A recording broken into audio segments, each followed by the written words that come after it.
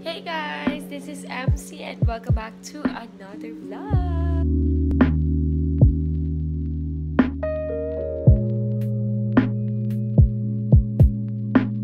Punta kami ngayon dyan lang sa may kanto. Kala mo ang layo. Hindi, pero kasi kami yung na-discover. Actually, matagal na namin siyang nakita. Pero dahil hanggang 7:30 lang siya, hindi kami laging umaabot. And bukod sa nagbabawas din kami. Gusto mo nang manahimik, ha? Babawas. So, ngayon na kami nagka-time na dumaan dyan sa may DELISYOSO. So, pakita ko sa inyo kung saan siya. And I will leave on the description box below kung saan exact yung location niya. And of course, re-reviewin natin kung okay ba and sulit ba, affordable ba.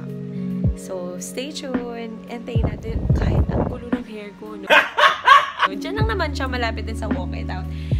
Siguro sa banda doon, vlog din natin yung walk it out. Kahit ilang beses na kaming nakapag-try at may mga nakasama na kami sa walk it out. So, see you later!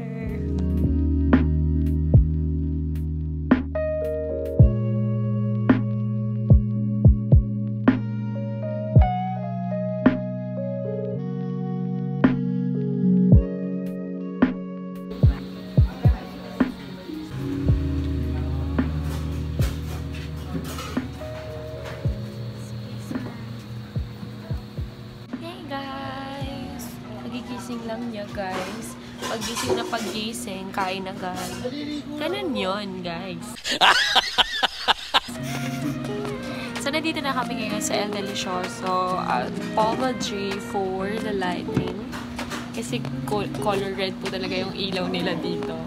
So, hindi ko alam kung anong in-order ni Depo. Kasi alam ko, meron siyang in-order na quesadilla and chicken. So, ang kanilang bestseller daw dito ay quesadilla. So, yun yung isa sa in-order ni Jepoy. So, pakita namin sa inyo later. And, kung magkano din sila.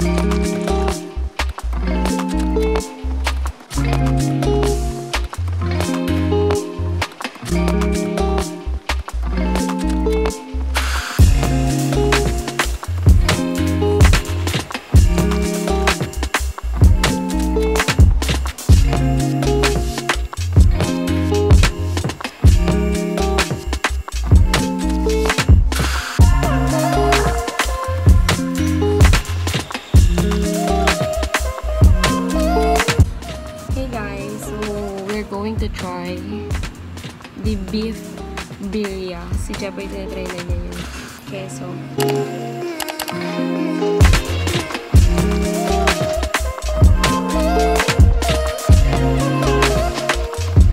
Ang init niya. Naanghang na. Hindi naman.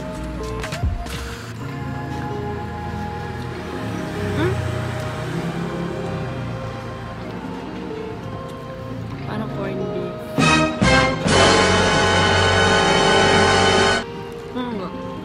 This is the hot sauce daw. Try natin, no? Baka naman may laban.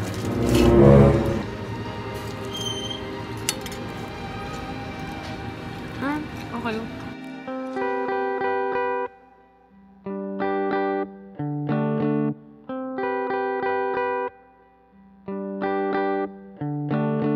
I know you come as you please.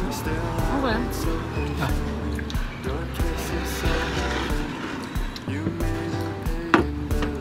O baka yung unang kagat ko lang. Pili ko yung unang kagat ko lang yung lasang corned beef.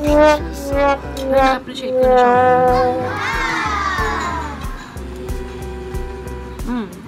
Okay.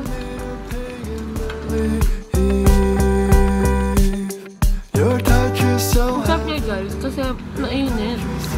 And feeling ko, hindi mo siya ma-enjoy kung hindi siya mainit.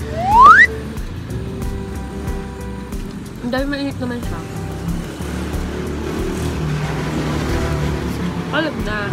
Cause you showed me how to love. Nothing seems so important. Then you came and showed me up.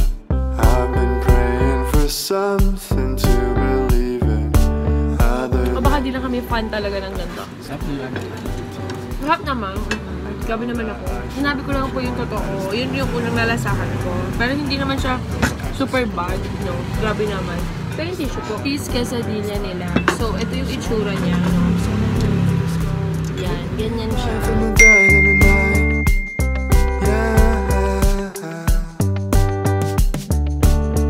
Ganyan siya kanipis. Pero melt na melt yung cheese niya. Syempre, cheese nga eh. Cheese quesadilla nga eh. I wonder kung anong lasa niya. Kasi, sasawsaw din siya sa sauce na ganito. Yung sauce ng beef birria. Eh, syempre, since cheese to, ano kayang lasa niya? Let's try!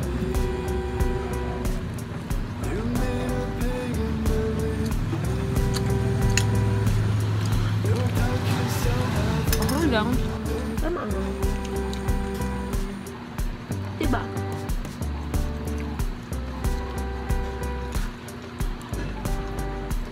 Ogi Diaz. Gusto mga mahilig sa cheese. Gutom na gutom pa naman ako kanina. Ayan. So, I'm almost done with this cheese quesadilla. And then, titikman naman natin yung kanilang chicken. I believe kaya kami nandito kasi nakita ni Jepoy one time na may chicken dito. Okay. Let's try their chicken. To tell you, I hope that you understand why these things. So this is the chicken. Let's try. Let's try the chicken now.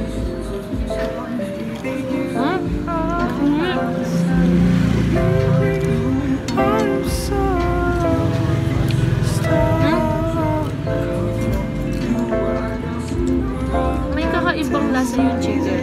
Hindi siya yung parang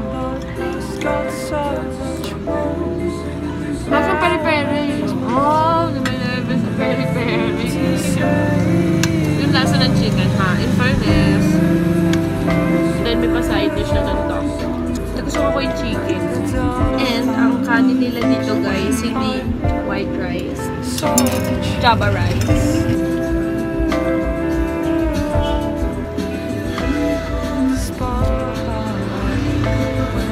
See you later sa bahay. Hey guys! So, we're now here at Felizardo Residence. So, rate na natin, no? Out of 10, ilan? O di 6. Ako 6 lang. I mean, kulit naman ito. So, siguro yun nga, out of 10, it's 6. Kasi, ewan ko, baka hindi lang ako fan ng... Hindi kasi unang kagat ko, lasang corned beef talaga. Tapos, cheese quesadilla. Literal na cheese. Tapos, nilagay siya sa pita. Tapos, yung sauce niya na prepare nilang nakalagay din doon. Ano ka ba? Ano ba yan? Ba't ba ako nag-i-explain dito? Ayan. Tapos, yung sauce na kasama din ng quesadilla, feeling ko hindi bagay. Hindi bagay. Feeling ko ang bagay doon yung parang avocado. Yung parang sa pag nakakain kayo sa cilantro. Anyway, kasi nutritionist yung asawa ko tapos siya yung gusto maganda rating. So, pagdating naman dun sa may chicken, okay sa akin yung chicken. Kaya siguro ako nag-decide na gawing 6 yung rate ko. Kasi yung chicken, medyo may nalalasahan yung dila ko na para siyang peri-peri. Chicken niya, okay. Hindi siya yung parang same as sa mga restaurant na alam mo yun, yung normal chicken. So far, if you want to try also El Delicioso, dito siya sa may Taytay. Thank you guys so much for watching. Do like, share, and subscribe if you have any suggestions na affordable and alam niyo yun, I want to support small business. Kaya, lately, kapag meron kaming nakakainan ni Jepoy, like yung nakainan namin na lugawan sa Pasig, I try na gawan talaga siya ng content kasi I support small business.